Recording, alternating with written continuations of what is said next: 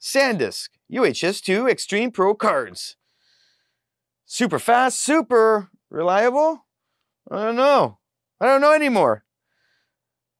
Oh, definitely a card nobody should be recommending. And of course, I'm going to be comparing that to the Progrades because the Prograde might be the card for you. Definitely for me, but for you too.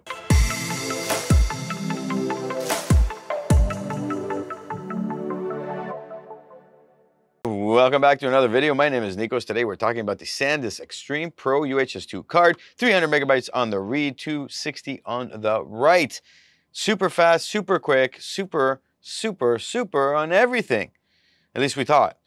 The idea here is very simple. Reliability. Is this card reliable? And there's the definitions of reliable. What does reliable mean to you? Depending on your workflow, depending on what you do with your camera, this may be super reliable, maybe not. Now, from a perspective of the SanDisk and the company and how they create their cards, it's reliable. You're not going to get file corruptions and all that kind of headaches that come along with different SD cards. However, your workflow and what you do with the camera does change, especially if you're using different types of higher end cameras like the R6 or the R5 that has the potential to shoot 20 frames per second and fill that buffer super fast, and then we need to empty that buffer.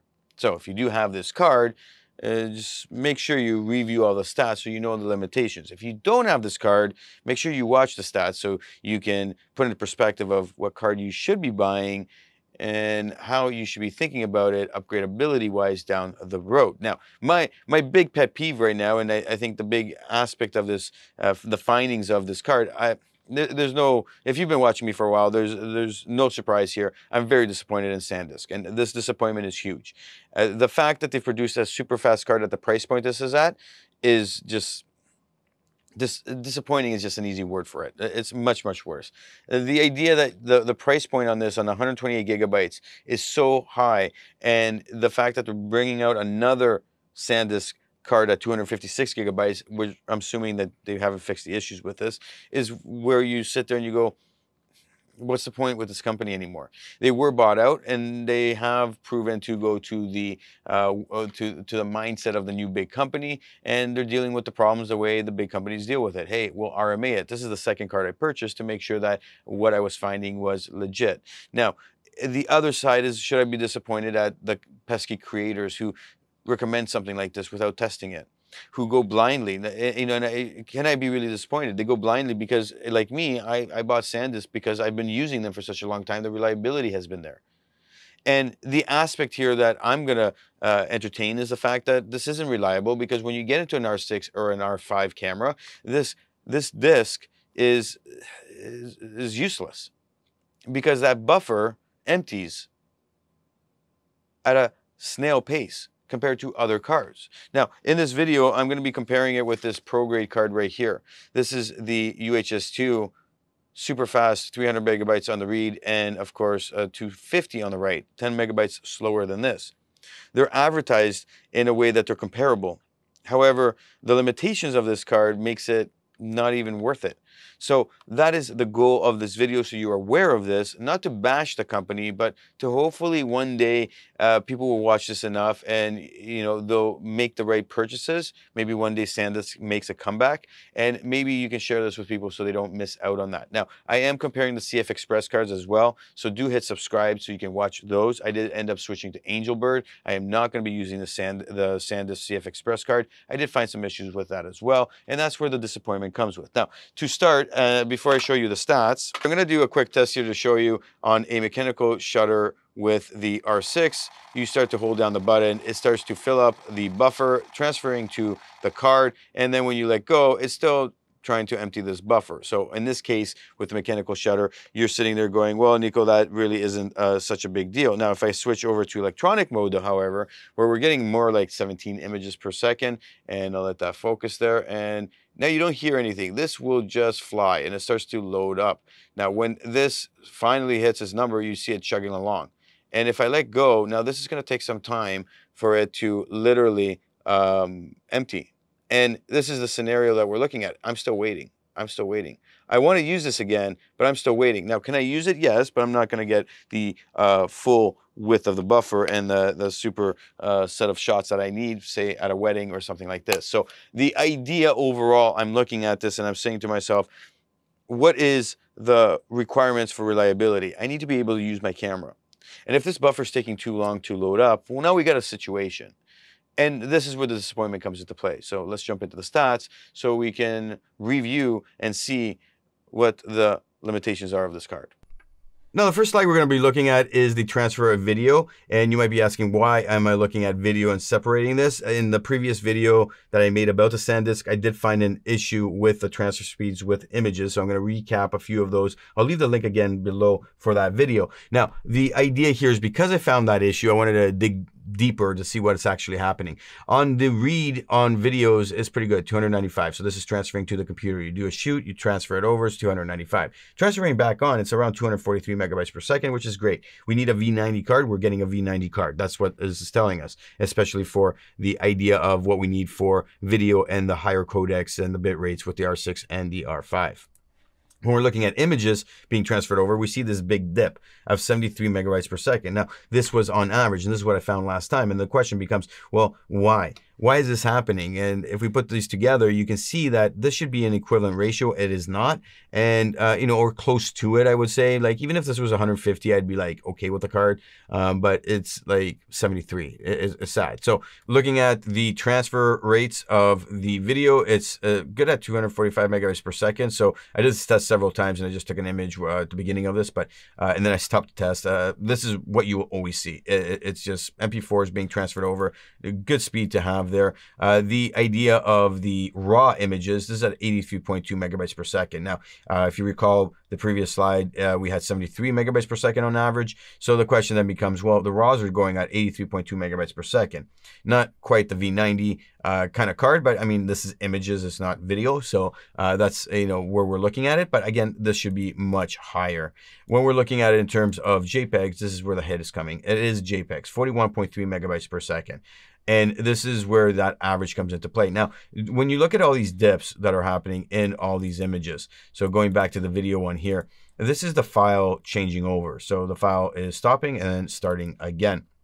And it's just sequential going to the next one. So what is actually happening there? Every design of any kind of hard drive, any kind of SD cards, they're designed to move different sized files and the different types of sequential and random, and you'll see all these numbers, and that is just the block sizes moving over the data. And the smaller you get, the harder it is for that start-stop to be happening. So it delays it. And that's all based on the design and the buffer and all that. So the idea here is that it's just simply too small. We went and tested more situations. Now, this is a comparison of the 300 megabytes per second UHS-II card of SanDisk with the 175. So this is the UHS-II is the V90 versus the V30 here. And this is on the R6. So this is the buffer being filled. It takes about 5 seconds for the UHS-II card to fill with 87.6 images compared to the 80 images with the 4.63 seconds. Now,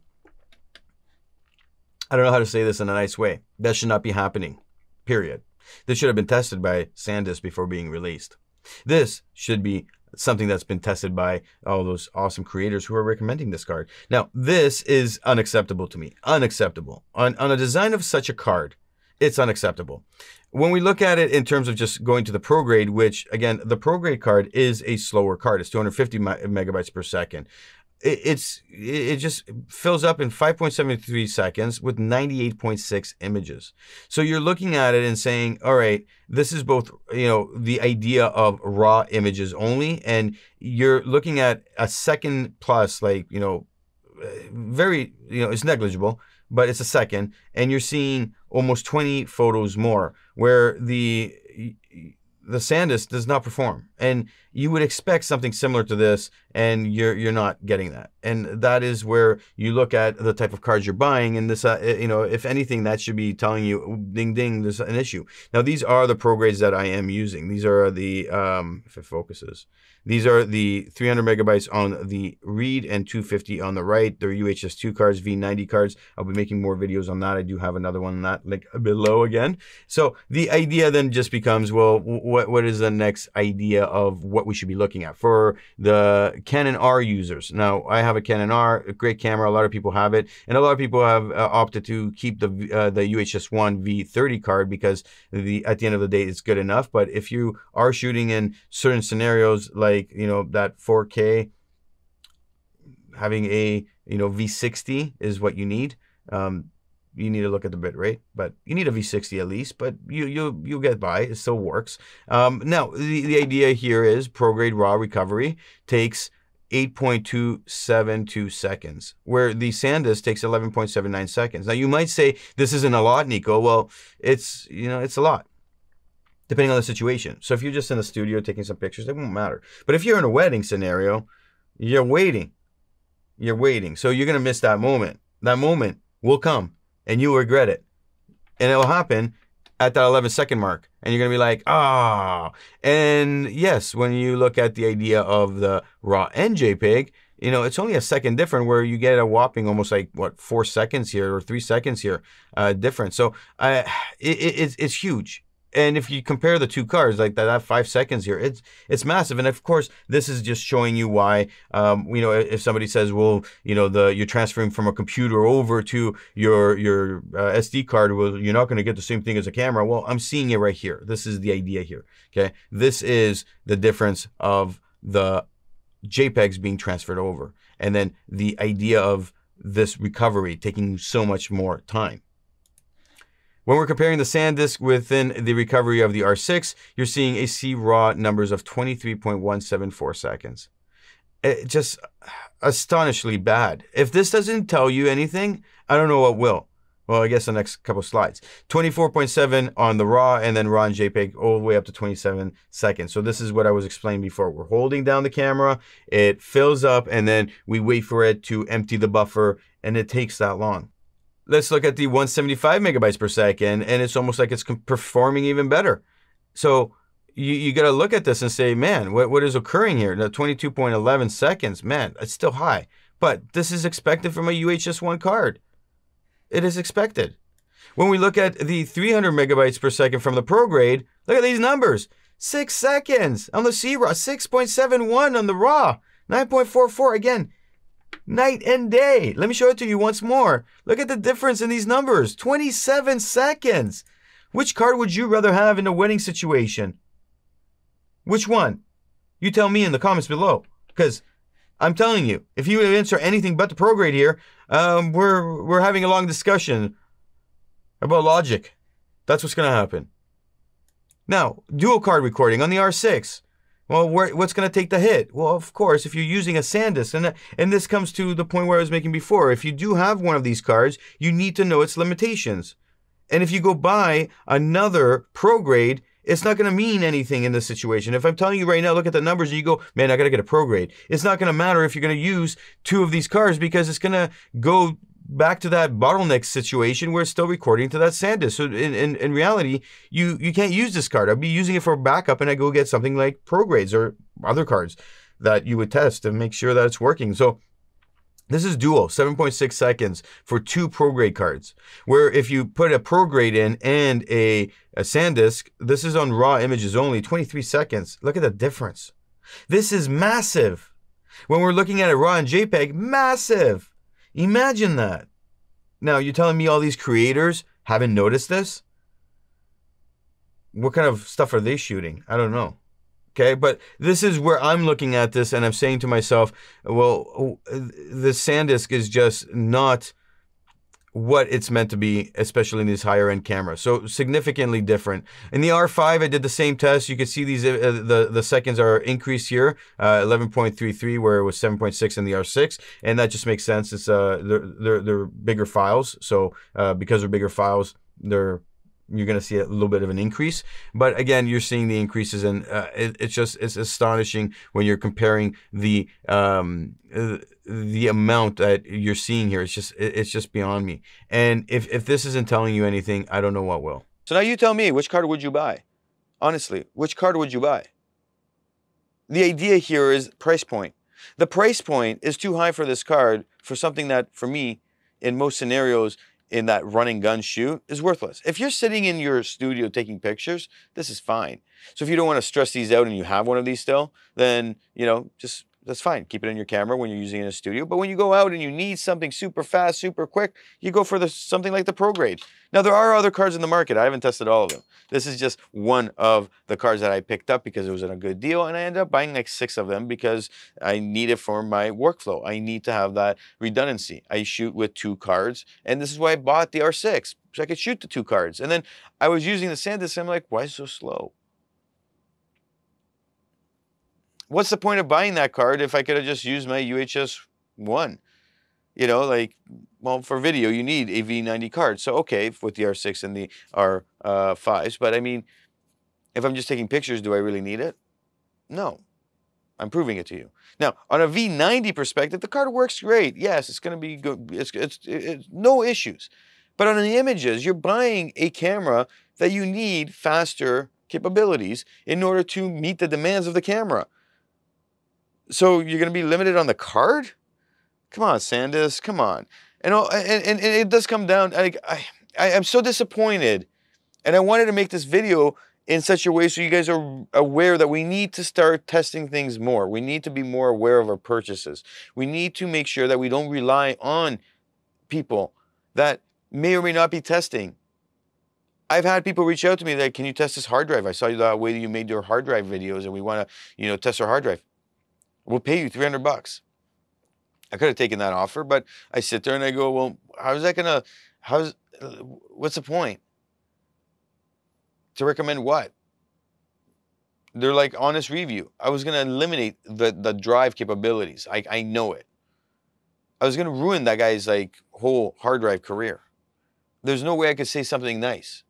Yet I know that people will be in that situation. They'll take the money and then they'll do a review and they'll be all in the positive. Just look at the R5C, or when the R5 came out and all the, oh my God, and then all of a sudden, oh, it overheats. And then the R5C comes out and look at the fanboys. You look at the fanboys and then you look at the people that are like, oh, they crippled the camera again. And then you look at the people that are cinema people and they're like, oh my God, this is the greatest camera ever. And you're like, are you serious right now? I got another video coming for that. That's going to be a rant. So, I look at it and I can't not agree with some of these top YouTubers. I can't. And I can't agree with some of these people that are doing reviews on this stuff and acting like they have tested it when I know they haven't. And it breaks my heart when I see people spend their money. I'm returning mine. I've tested it. I'm returning it. It's going back. I'm done with SanDisk, I think. Our relationship is terminated until further notice. I need to see some improvement on stuff. I won't be buying the 256 gigabytes to test it. There is no point. It is just, for lack of better words, disappointing to the degree where I can't justify even spending any more time on it. The idea of whether you are, in conclusion here, the R. If you have the R, you're not going to see the significant issue with it because the buffer doesn't fill up. So if you're on a consumer device that is like on a high end on that buffer requirements, then you will see issues. But if you're not, then you won't. So that 5 frames per second that is filling up in an R, you'll be fine. You're not going to notice that big difference. You saw that in the stats. But when you jump up to the next level, well, now you're going to be looking at it saying, I shouldn't have bought that card. And this is why this is a critical video. So you know not to buy something that's going to be an issue down the road, because these cards will stand the time. That's the thing. They will work for a long period of time, and you'll probably upgrade to an R6 or R5 or equivalent in other companies. And this is the bottom line. I don't want you guys to be disappointed, and I don't want to make a video saying, hey, it's all good. It's not. This is not good practice by any company. And we're seeing this idea of, because of how YouTube has and other platforms have structured this idea of reviews, what we're noticing is this level of mediocrity just keeps rising. And we're okay to deliver crap products like this and be like, hey, we're so good, because people are reviewing them and calling them great when they're not. Anyways, I'm out. Leave your questions, comments below.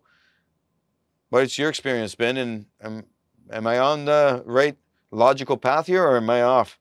Because I'd like to start up a discussion like that. I feel like sometimes I make these videos and I'm in over my head sometimes. But also watch these 2 videos.